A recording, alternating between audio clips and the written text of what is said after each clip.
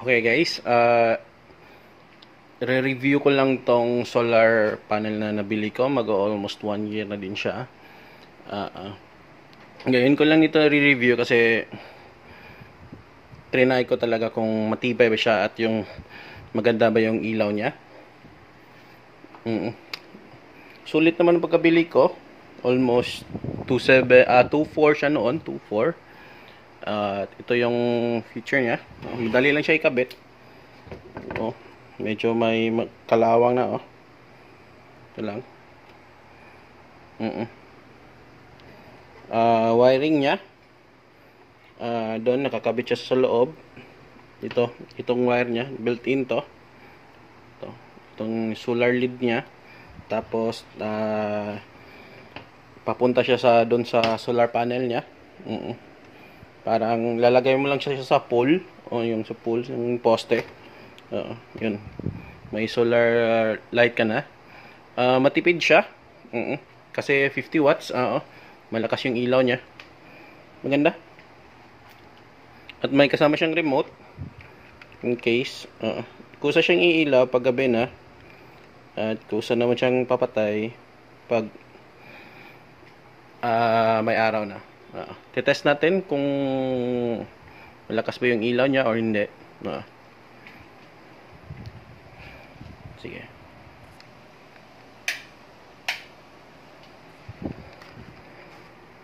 Okay. Ito. May ilaw ito sa computer. Test natin yung on. Ito yung on. Okay. On. Ganun siya kaliwanag. Lakas talaga. Test natin siya sa labas kung maliwanag ba siya. Sige. Guys, ito yung solar panel natin. Tapos yun yung iilawan natin, yung madilim. Kung iilaw ba talaga siya. Try natin kung malakas ba yung ilaw niya.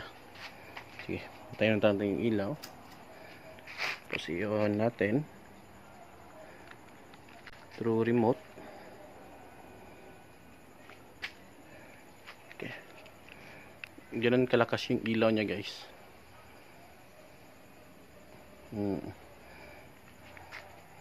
Yan, galing dito. 50 watts yan. Medyo matipid na sa kuryente. Ngayon nakita ko nga mga nasa 1.8 na lang ata siya. Pwede nyo rin gawing pang ilaw sa loob kung walang kuryente.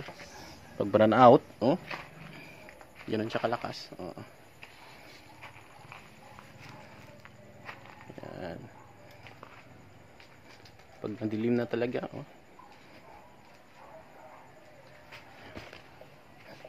kuha niya lahat.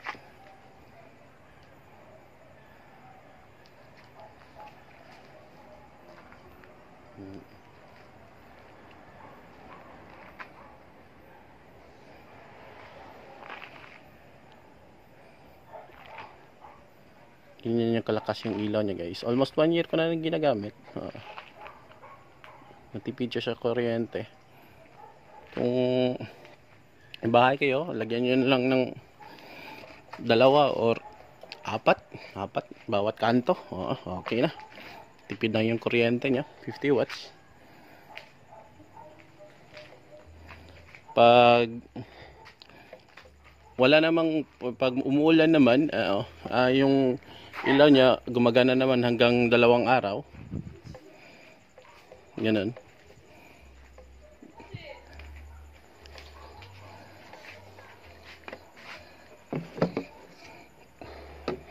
Gandahan niya kasi compact siya. Mobile lang. Madali lang ikabit.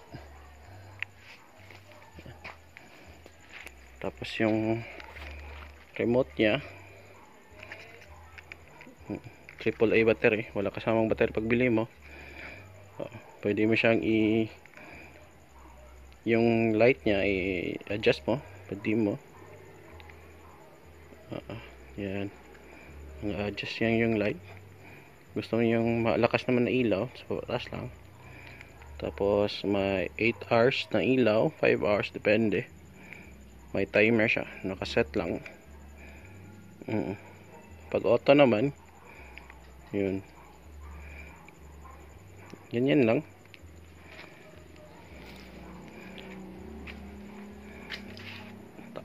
Kabit nyo lang sa poste. May poste kayo, kabit nyo lang. Wala na, wireless na siya. Kasi nakasolat na. Yun, yung kagandahan nito. Okay.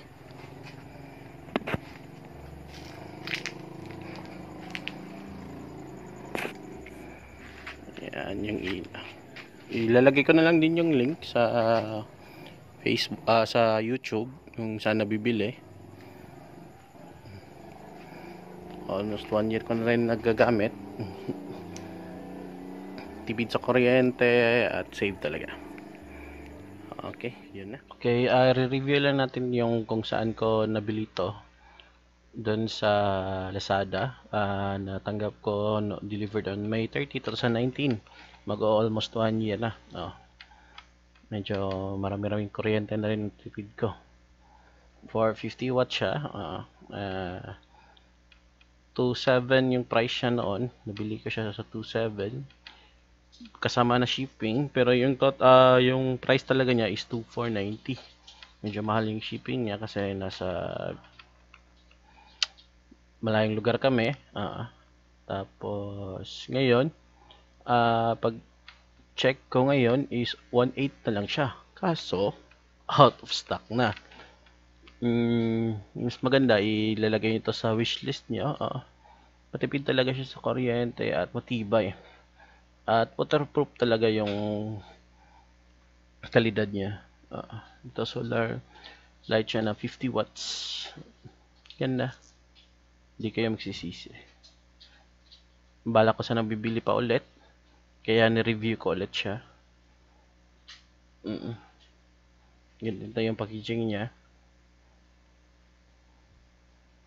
Ganyan yung mukha niya pag kinabit niya. Maganda talaga yung ilaw niya. Ganyan. Hindi kayo magsisisi. Tinest ko na almost 1 year. Okay. May katanungan kayo, lalagay ko na din yung link doon sa YouTube. Tapos please like lang and subscribe and follow my YouTube channel para sa mga tips and hacks sa mga gadgets. At okay, thank you so much. Peace.